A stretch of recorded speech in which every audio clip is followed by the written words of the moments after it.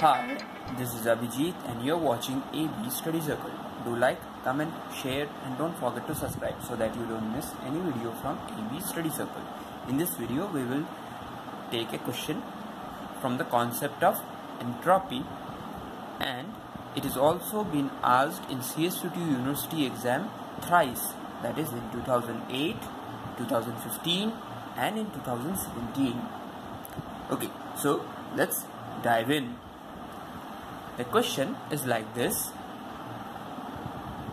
m1 kg of water at T1 temperature is mixed with m2 kg of water at T2 temperature, where T1 is greater than T2. Okay, it says that show that for equal masses of water, that means for m mass, that is m1 is equal to m2 m, right?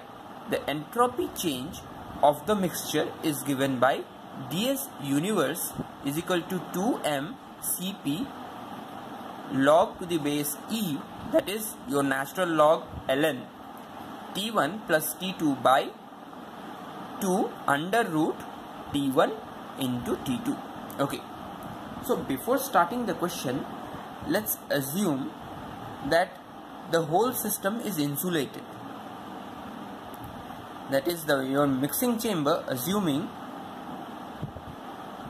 the mixing chamber is insulated. See, this is not given in the question, so we have assumed this. Otherwise, if it is given in the question, you don't have to assume this point. Okay, so let's draw the diagram according to the question, so to get a clear picture of the problem. Okay, so this is your mixing chamber.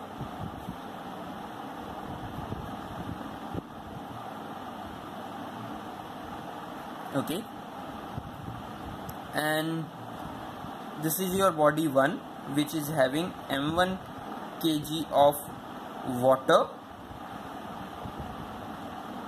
at the temperature T1, and this is your body 2, which is having m2 kg of water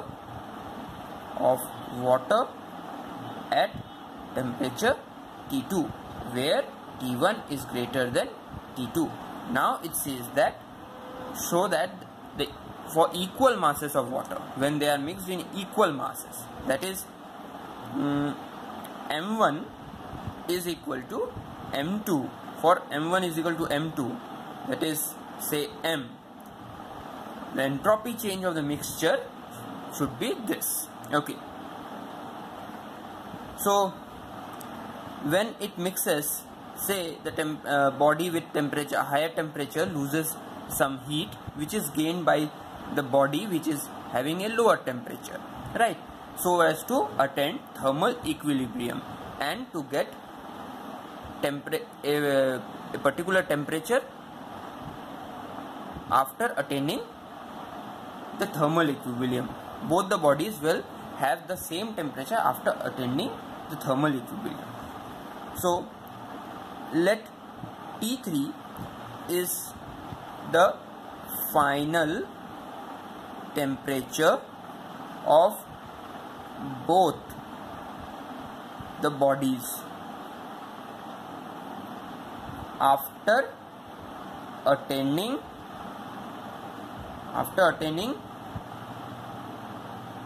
thermal equilibrium. Okay, right? Now heat lost by body 1 is equal to heat gained by body 2. Okay, so we have equal masses, so mass will be m into Cp into T3 will be lower temperature in corresponding to T1, because this body will losing heat. So T1 minus T3, okay, the temperature difference. For body 2, that will be mass is same, so I am writing M into Cp. See, this body 2 will gain some heat, right? So the temperature will increase. That means that T3 is greater than this T2. So it will be T3 minus T2. See, this M and Cp will be cancelled out, right? So we are left with T1 minus T3 is equal to T3 minus T2, and when you simplify this, you will get T3 is equal to T1 plus T2 by 2. Okay, so we got this equilibrium temperature T3, which will both attended by both the bodies after mixing. Okay, now as I said that the mixing chamber is insulated, then ds universe is equal to what? ds system plus ds surrounding. See, there is no change, no heat interaction between the system and surrounding, because this mixing chamber, which is our system, is insulated. So this ds surrounding will be 0. So that means your ds universe is nothing but ds system, and the ds system is nothing but the algebraic sum of the entropy change for body 1 and entropy change for body 2. Okay, so let's start with your entropy change for body 1. So you have ds1 is equal to m. We have equal masses, so I will be writing this as m. Okay, it is capital M because equal masses, into Cp into Ln. For this body, the final temperature is T3 and the initial temperature is T1. Okay, so let's put T3 as T1 plus T2 by 2. So it will be changed as M into Cp into Ln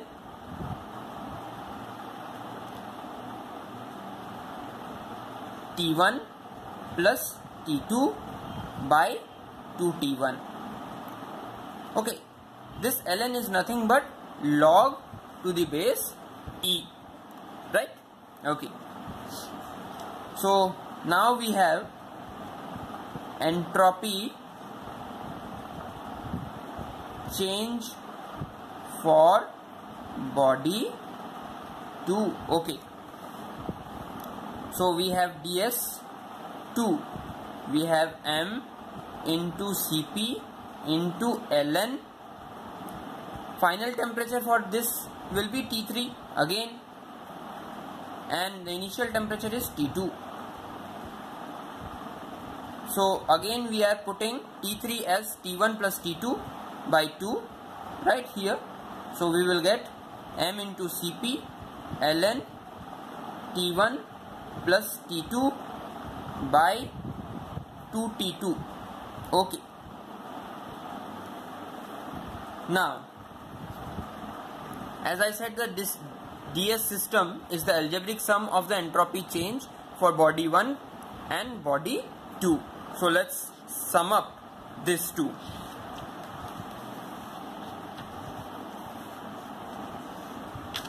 Right, okay.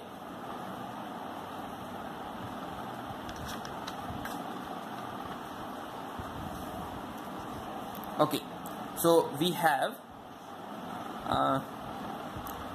ds system or it is ds universe is equal to ds1 plus ds2.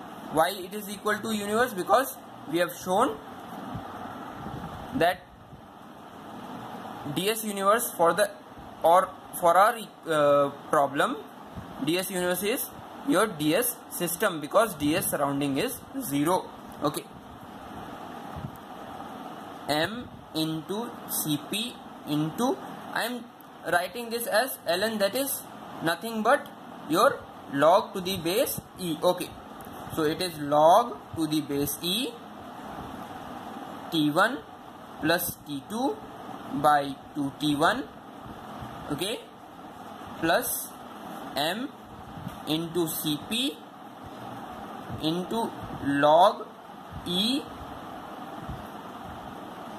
t1 plus t2 by 2 t2.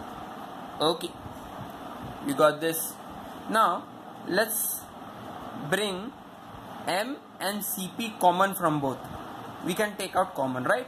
So we have m into cp into, see, log to the base e we have this, and log to the base e we have this. So we can have your these two can be written as log to the base e, right? t1 plus t2 square by 2t1 into 2t2. I am using your basic properties of logarithmic function. Okay, it is m into cp log e. See, this I can rearrange as t1 plus t2 whole square by this one as 2 under root t1 t2 square. This is your 4, 2 into 2 4. So when you open this, you will get it is 4, and it is under root t1 into t2. So squaring of under root will be t1 into t2. So you will get this only. I have just modified this according to this, right? Okay, now it can be written as m into, this is what your ds universe. Okay, so this is your ds universe. It can be written as log to the base e t1 plus t2 by 2 under root t1 into t2 square. I can write it like this. Now ds universe can be written as, see, again logarithmic function, and property is like this. If log a square, so this square can be brought in front, right?